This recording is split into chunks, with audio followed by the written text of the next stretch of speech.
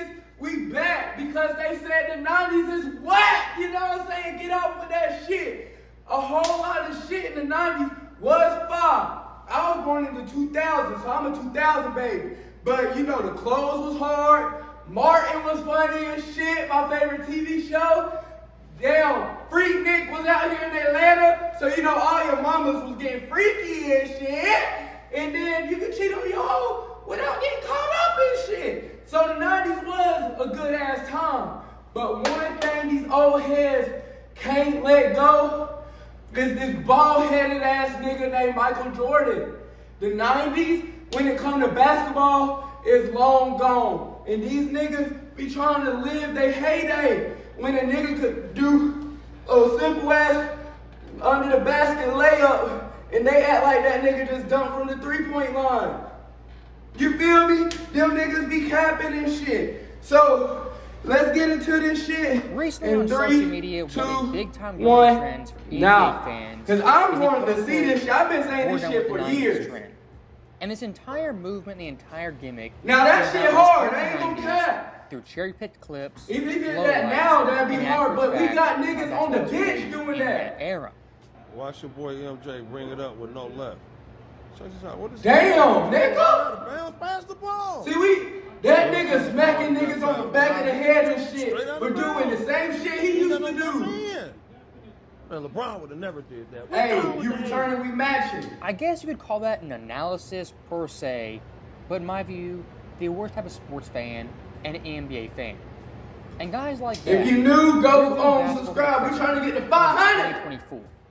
If there's not 45 threes per game, centers taking threes, a million ISOs, they don't think that is legit basketball. And really this entire trend is just desperation to discredit an entire era. And here's the funny thing. The 1990s, yes, was a devastating time period. But the players in the 90s, there was crossover from the 80s into the 90s. The reason why they love the 90s because the 80s, the basketball shit was about to end. All them niggas was crackheads. Like Jordan, Malone, Stockton, Shaq, Webber, KG, Vince Carter, Iverson, Ray Allen. Y'all, my nigga AI, Nash, he's both, 2002. Players. They either came in the 80s, 90s, and played in the 2000s, or even 2010. Look at my nigga KG, he's from the crib, 864. Success in all those decades. If you're going to call the 1990s era trash, a guy like Shaquille O'Neal, who was drafted in 93, played 7 years in the 90s. How could that guy dominate all the way to 09, who's an all-star with Phoenix? Looking at Kevin Garnett, his second year in the NBA, 1997, was an all-star. 2013, at 37, also an all-star. Even going further back, John Stockton, drafted 1984, was an all-star in 2000 at age 38. Karl Malone, his Malone like girls. Was an all-star. Not women, little girls. If basketball just got so he likes granddaughters and shit. After the 90s, how do those players survive in multiple eras? And look, he was Josh Giddey before Josh Giddey. His last year in the NBA averaged 26-5 on 45% shooting. Now get this. 5 months later, after that season, LeBron James, who was a rookie, came into the NBA and put up numbers that were nearly identical to Jordan. That nigga's a rookie. The comparison of these two players is besides the fuck is you talking about? What I'm showing you guys is a guy like LeBron James who's still playing in 2024. His rookie season was on par with Jordan, who was drafted. So how the fuck is that? 84. I mean, think about that. The 03 draft class. Melo, Bosh, Wade, LeBron. They're 5 months removed from Michael Jordan playing pro basketball. Crazy to think about. And looking at one of these so-called fans who craps in the 90s, look at their breakdown, their basketball IQ, and just their utter genius when looking at MJ in 1991. This is the 91 NBA Finals. God damn, nigga, you wide open. Michael Jordan is left wide open. This is James Worthy, one of the all-time great bigs with Jordan Poole-level shot chucking. Scottie Pippen out in transition. What? How the fuck do you airball layup? I mean, this right here is the cheapest form of analysis.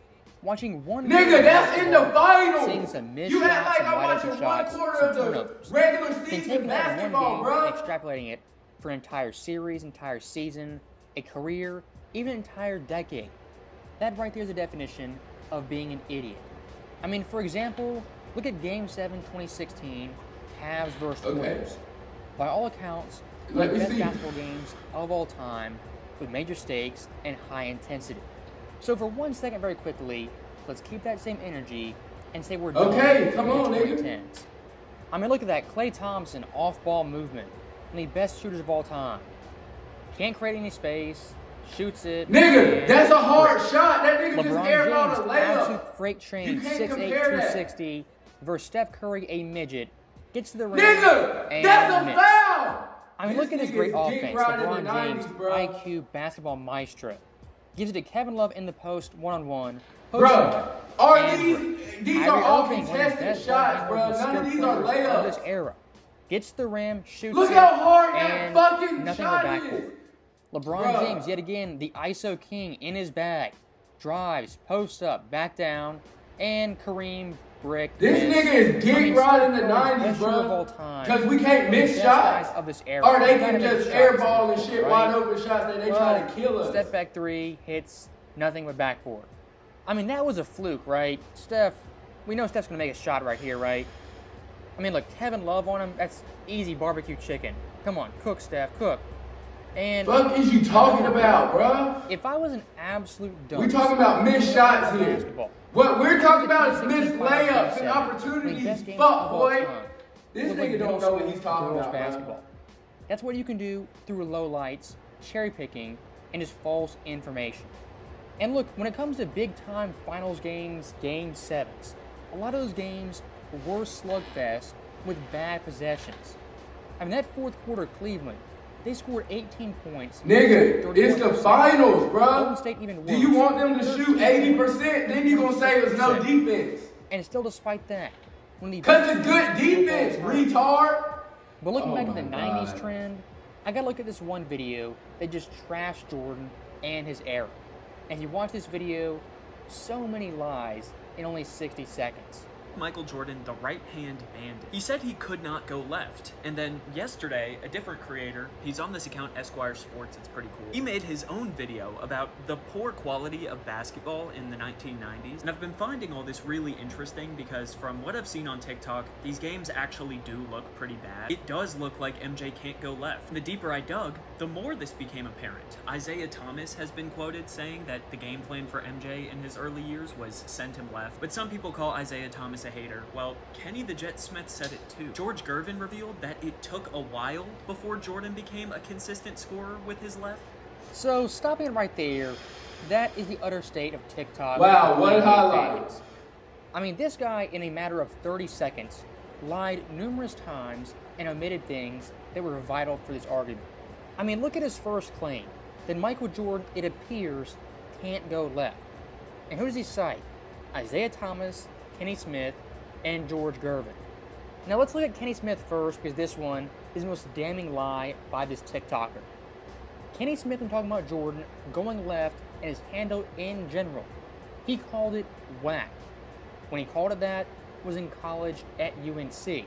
He couldn't handle the rock like in college. MJ? No, he couldn't handle the rock. So like even at times I'll be like, we play pickup, I'm like, oh, I got Mike. You're like, cause I knew I'm get up on you. And then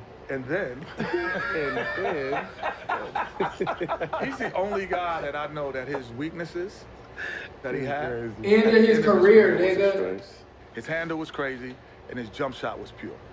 If we're gonna cite Kenny Smith for saying Jordan couldn't go left, had a whack handle, why would you ignore that clip only 10 seconds after he said that? Kind of strange. Now looking at Isaiah, when he says Jordan, it was a game plan to force him left. I don't think that's some massive revelation. They force a guy to go to his offhand. I mean, for any player in the league, they have tendencies. Now that is nasty. I ain't even and gonna for cap. defenses, your job is to limit that as much as But possible. that's young Jordan. And for a guy when that like nigga Jordan, wasn't winning, bro, because he had hair and the shit. Jordan rules, it makes sense to force him left. Because when he went left, harder to pass out of, and for him, harder to shoot off of. Now, with that being said, Michael Jordan going left was still pretty damn great. I mean, listen to Mike for I know we got some analytics. Break it down. On the wings, we're going to push him to the elbow. and we're not going to let him. Damn, my ad. 4, 3, 2, 1. Right. He's been good on the ass, though. Number 2, when he's on top, we're going to influence him to his left. There are 3 areas on the floor the Pistons need to be concerned about. He's sensational when he dribbles to his right. He's only great when he goes left. They will force him left as much as possible from the top of the circle area. Mike Fratello, who called those series, watched all those series. He said point-blank Jordan was sensational going right and only great when going left. What does that mean? Yes, going left compared to right, he was worse. But was it bad? Of course not. I mean, look at Kevin Durant, one of the best scorers of all time. When he played Boston in 2022, the Celtics would double-team him and force him to go right. Because if KD goes left, he's virtually unstoppable. But he's a right-handed player, dumbass. You just proved our point. Goes left. They forced him to go the way he's already designed to go, nigga. And again with this quote, because I done got so good on my left. We're not giving you the whole story. As Gervin 86 guessed, played with Jordan. LeBron is ambidextrous. Gervin said pretty clearly, Mike in the beginning could not go left. That's it. Okay, LeBron, and when that nigga was 2, that nigga was going left, bro. Right until he made adjustments. And once he did... Only adjustment that my nigga LeBron has a quiet bang is making free throws. Film, just the quotes from Gervin, Kenny Smith, being out of context. My niggas still get nervous at the free throw line and shit. But other than that... I think that's kind of wild, so I decided to do what very few people do when it comes to MJ discourse. I went back and watched one of his games. Not just that, I charted it too. I chose game 1 of the 91 finals. It's on YouTube and it's a good MJ game. 36 points, 14 of 24 from the field. I wanted to see how he got those points. Specifically when he dribbled, so catch and shoot is not here. Alright, so he played James Harden. Harden. Put on the screen, they indicate how a possession ended. Blue means it ended in a pass. Red is a miss. Green is a make. Orange is a turnover. The arrows indicate which hand somebody is dribbling with. Yellow arrows are the right hand. Left hand is going to be pink. It kind of looks purple. I'm about to show the chart 1/2. Because you did not want to do that shit at school, but now you're doing that shit This is for the fun. right side. I didn't put jump shots here. This is any time Jordan dribbled twice or more. That's a lot of right-handed dribble, but it's the right side of the court. We'll cut him some slack. Only 5 lefty possessions, all going left, 4 passes and a miss. Left side will probably be better, right? Guys, I think the allegations might be true. That's a lot of yellow, dude. On the left side of the court, that's a lot. Now, stopping it right there, I'm not going to get my crayons out, but when it comes to that overall graphic, it's not enough for these guys for Jordan to score, have a good game. Now for Jordan, he has to go right hand and left hand equally and dominate on both sides of the court 50-50. I mean, when it comes to takes like these, makes you wonder, have guys like this actually played sports?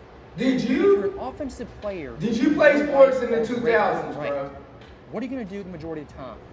You're going to go right. The defense forces you left, and you're great going right. Yes, sometimes you might cross over, get back to your right hand.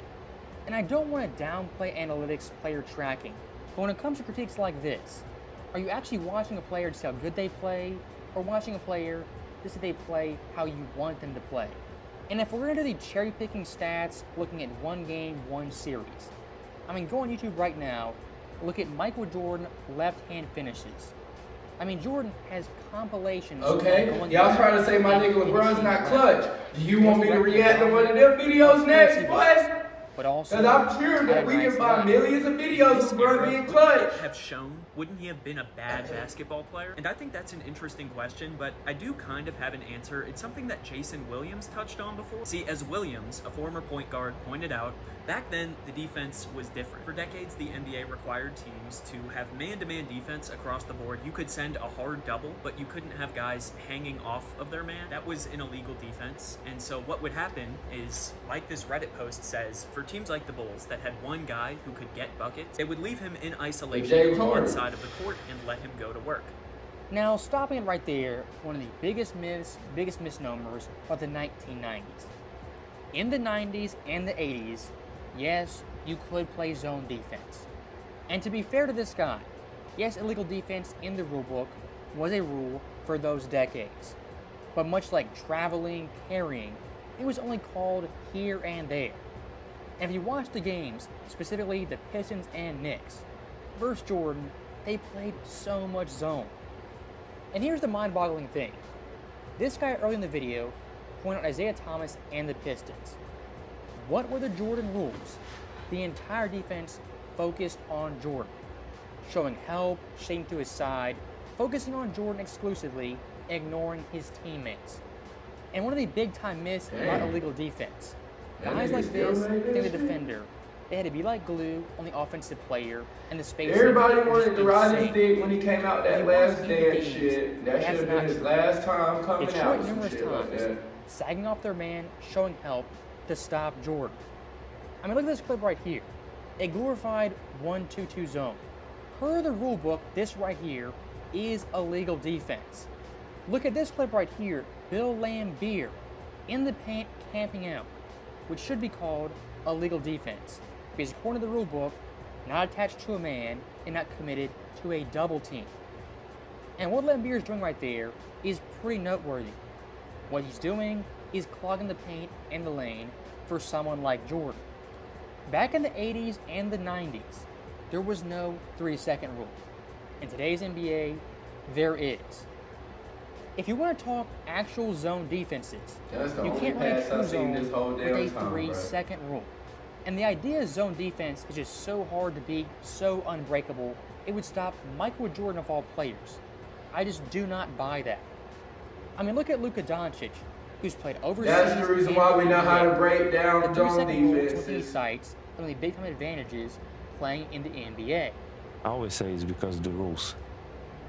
Last minutes, the 3 seconds in the paint defense is huge. I don't think people realize how huge that is. Because when I'm isoing, I watch the defender in the paint, so he got to go out at some point. So when he's going out, I damn, another ad. We about done and shit. 2, 1. Damn, so they can just sit in the paint and overseas and shit? Damn, that was a nice move, bruh. I can't even cap. That look like some Kobe shit.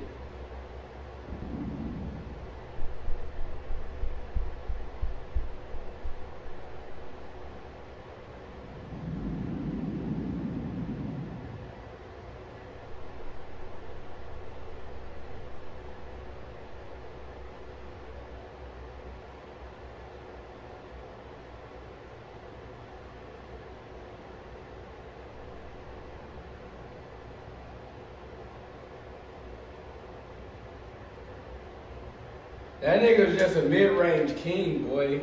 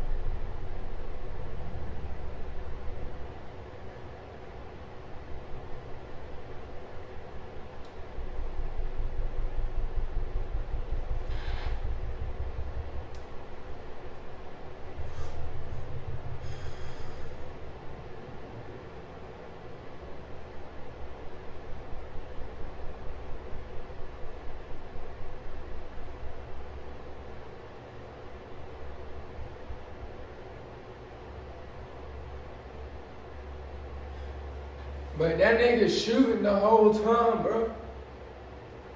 But they did almost the same damn percentage. Damn. So that nigga was just killing them y'all niggas. But my nigga LeBron doing that now.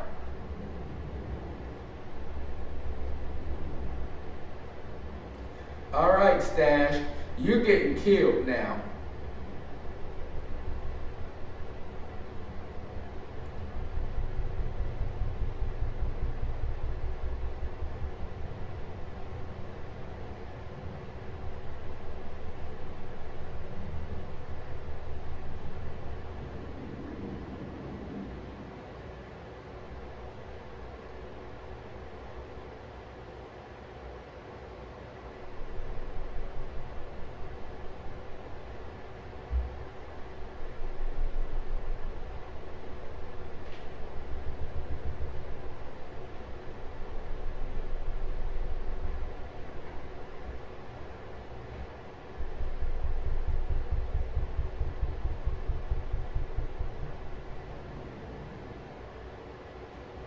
Damn. That nigga said, what the fuck? No cap. Watch him.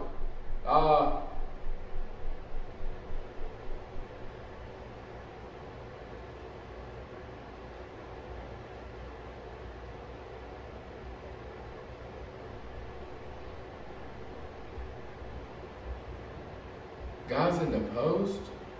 These niggas shoot threes now.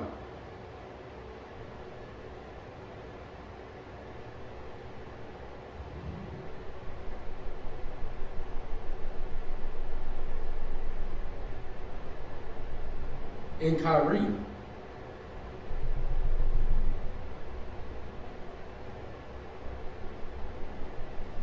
How often does that nigga get in the post? Because he should be in the post more, to be honest. Nigga's a beast. But he's just showing post clips of Joel Embiid because, duh, everybody plays a post game, bro. But Joel Embiid need to be in the post more. Jokic is not even known for his post.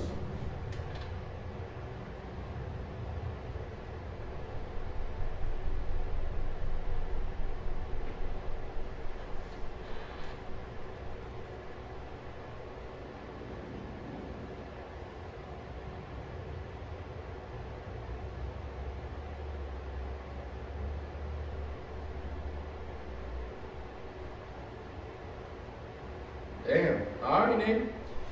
So what y'all niggas think? I definitely gonna rock with my nigga Bron as the GOAT, bruh. He's been the GOAT since that nigga came out his mom's womb. Fuck it, fuck it, fuck it. So y'all niggas need to get off Michael Jordan's dick. Let's make a video of LeBron. Somebody out there make one. And I'll react to that bitch. I'll be back tomorrow.